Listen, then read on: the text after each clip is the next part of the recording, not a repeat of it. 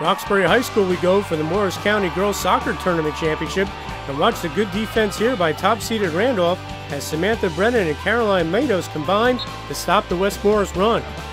Then second-seeded West Morris tries to set up a chance here. Watch Madison Schmidt with the chip to the far post, but Randolph keeper Rachel Fennell scoops up the ball, and we have no score.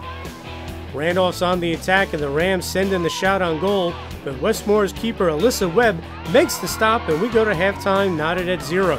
Second half we go, and off the Esther Wellman corner kick, watch Victoria Matson's header go just wide for Randolph, and we still have no score. But that changes here. Watch Brooke Carty carry it before letting go this rip to the far post, and the Wolfpack have a 1-0 lead midway through the second half. All right, watch this wild sequence off the Randolph corner kick. Watch the ball come loose before Dana Shallett hits the post, and then West Morris keeper Alyssa Webb has the save as she punches it out, and it stays 1-0 West Morris. What a sequence.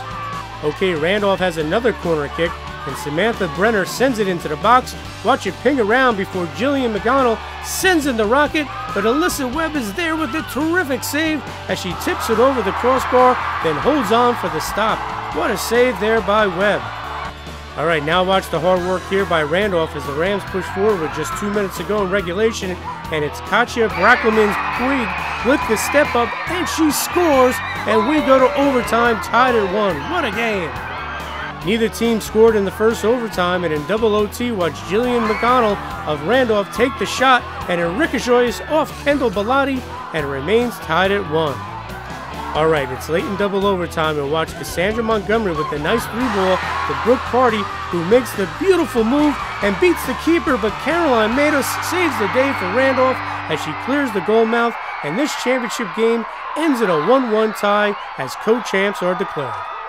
I think it's all about gaining momentum, gaining just the adrenaline, and we definitely should have had it from the beginning. We probably would have won the game that way, but realizing in the last 4 minutes, realizing that it could be the end, just couldn't let it happen. It's exciting. I mean, we did get a championship title, so yeah, we're ready to move on to states and try and get another title. Figuring out a way to get them to appreciate the co-championship, which is it's a little bittersweet right now for them. But the journey here has been difficult and it's been challenging, so I'm really proud of them.